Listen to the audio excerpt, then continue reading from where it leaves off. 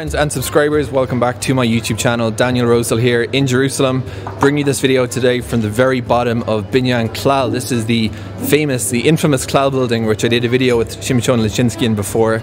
We took a tour of this building and Shimshon, who works in the building, pointed out all the various points of interest here, including the famous disused laser printer. But today we're here, I'm back with Shimshon and we're on a mission. This is the first installation, what's going to be hopefully a few adventures that we're going to be checking out the soup in Jerusalem. As soon as the mercury drops in Jerusalem, it's soup weather, and this city does soups really well.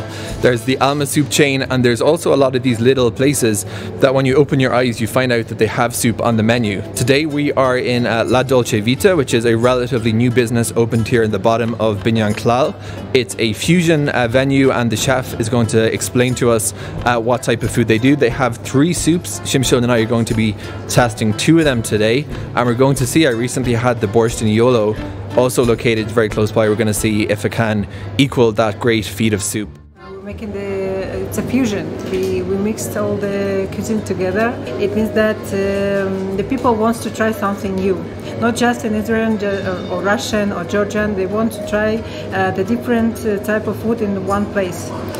Guys, let's go into their kitchen. They're doing interesting things. Notice all these cakes, they do them themselves. They're pastry cooks. They have a special new, it's all kosher, Mehadrin Rabbanut here. Do you guys like to look into pots? I love it. Come on, let's go and look into the pots, see what they have here. Oh, this is the Georgian rice soup. Should we have a look in that? What do you think, guys? You curious? Wow, you got a spoon? We can mix it around. Okay. Guys, this is a good soup. It's got a lot of vegetables. It's got kuzbara, which is cilantro.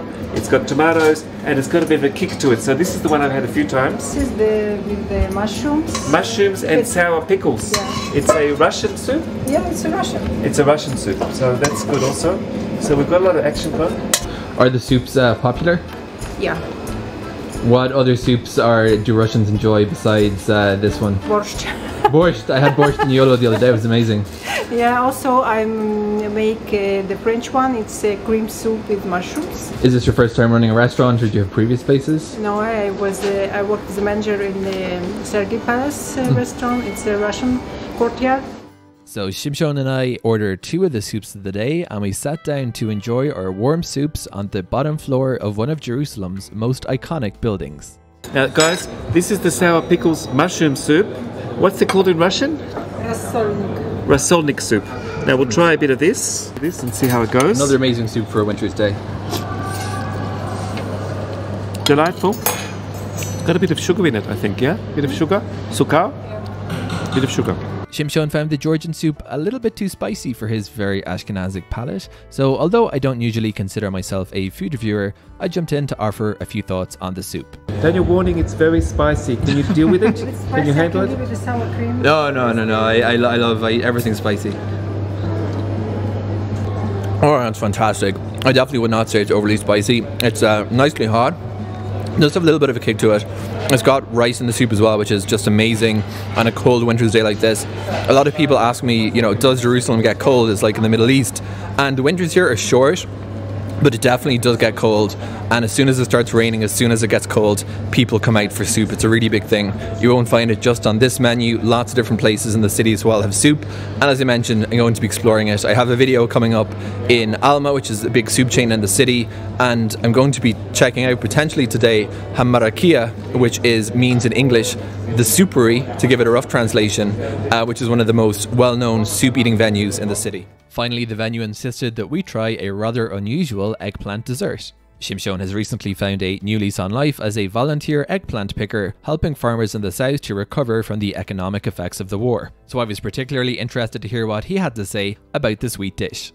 It's eggplant baladi with vegetables inside, and it's as you know, eggplant is a very popular Middle Eastern food, and we'll try this with the trina sauce. Now this one is actually not trina, they made it with trina. This is with a yogurt sauce, so we'll try this one. Delicious, got some nuts in it as well, radish, lemon juice. They're doing a good job. I personally prefer more trina and less of this sour cream, but it's delicious as well. Not content with simply stuffing his face, Shimshon also decided to offer Yelena some business advice to help her cafe in the bottom of the Clal Building flourish and reach new customers. You've got to do a lot more advertising. I want you to hand out flyers. I want you to give discounts to everyone in the building. I want you to have a big sign up, and I want lots of tables outside so people can see there's action here. So good luck, everyone come and support this business. We're here to support small business in Jerusalem. Am Yisrael Chai, be well, happiness to everyone.